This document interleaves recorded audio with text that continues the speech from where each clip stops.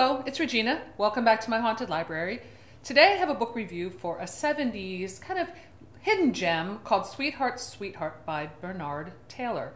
I have to thank the lovely Alex over at Hey Little Thrifter for recommending this book. She did a lovely review on it, which I will link below.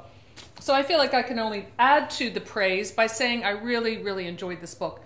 I found a nice hardback copy on eBay. It wasn't expensive, has lovely cover art, as you can see. So this is a lovely kind of quiet burn ghost story about a man who is teaching in the United States, and he goes to England to visit his twin brother. Now I love stories that have to do with twins, but this isn't exactly like an evil twin. There's like hints of this, and one thing I really liked about the story was how it revealed its secrets very quietly, but kind of like in sudden little bursts. So like you'd be kind of reading along very quietly, it's very nice, and then all of a sudden, boom. So this is about a young teacher named David Warwick who feels compelled to visit his twin brother Colin at his English cottage with his new wife Helen, who is this artist. There's this one part I really like. I don't want to give too much away of the plot because I think this story really kind of relies on these quiet reveals, but he is teaching, and he's a kind of an unsettled character. He's in his twin brother's shadow. So he wants to go visit, and he has this girlfriend named Chalet, I think is how you pronounce her name. He's in his classroom, and suddenly he gets this like blinding migraine headache that like knocks him to the floor, and later it's revealed that's precisely the moment when his brother is in a car accident.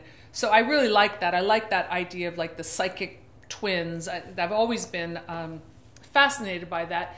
In fact, I actually made a little short film called The Weirdness, which is along those themes. So maybe I'll link that below too. That's kind of a different part of my creativity. I would really categorize this as like quiet horror. If you're looking for like cheap thrills, you're not going to find it in this story. It's elegant, it's beautifully written, and it's kind of like, I'm just really happy that Alex recommended it because I never heard of this author, and he's written a few other books. So I was curious about this writer, and I did find in my search that Will Erickson, who has a wonderful blog, if you're a horror fan, I'm sure you know about it, Too Much Horror Fiction, and he has a review of Sweetheart, Sweetheart, and some other things about Bernard Taylor. If you don't know Will Erickson, he was very much part of Paperbacks from Hell. This is kind of like the textbook for required reading for horror fans of this kind of ilk. And he wrote the foreword. He was a consultant for a lot of this work. So this is a ghost story, and I don't want to give too much of the plot away because it does reveal its secrets very nicely, you know, with little jolts. There's a very creepy character in this named Jean, who is kind of like, I thought she was great, like as a character, because she's kind of always there, and David doesn't really know how to get rid of her, and it's kind of like she has a crush on him, and then she just goes there and like wants to work at the country cottage.